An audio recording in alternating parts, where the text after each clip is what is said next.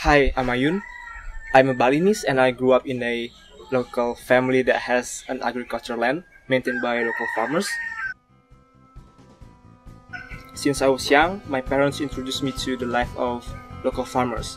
I have seen many farmers cooking with firewood because they don't have access to clean energy. After I saw the reality, I found my dream that I have to help the farmers to improve their lives. With the biogas that we will install, we will solve the energy problem on the SDG 7. Here's how it works.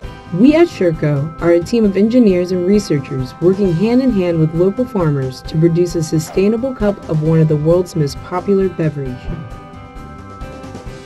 How? It all starts with waste. Farmers collect cow dung and household food waste, then put it into a biodigester designed by our team. After a while, the biodigester generates two byproducts.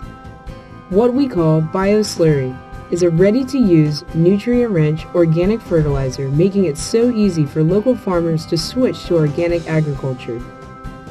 And then there is biogas, used by farmers to roast coffee beans and for everyday cooking, giving them total control over the coffee production process while decreasing their household expenses. The problem is 30% of Indonesians are farmers and don't have access to clean energy. Our solution? We sell coffee to finance climate-field schools, installations of biogas digesters, and switch to organic agriculture. We held 3 workshops on bioenergy. We found that the key finding of biogas is too expensive and 60% of biogas in Bali is unused. That's why we designed an affordable and removable biogas. There are 2 million coffee farmers in Indonesia and 1 million biodigesters are needed.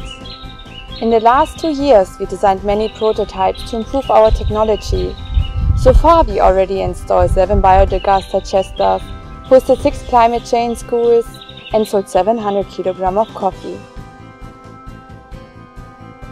Our business plan is simple. We buy coffee from the farmers and sell it to the market. The sales from the coffee goes back to the farmers in the form of removable biogas digester subsidies and climate field school. In this way, we don't rely on the government funds and long-term microfinance. We believe with our solution, we can address the challenges on SDG 7. Let's make a change together! Please support us!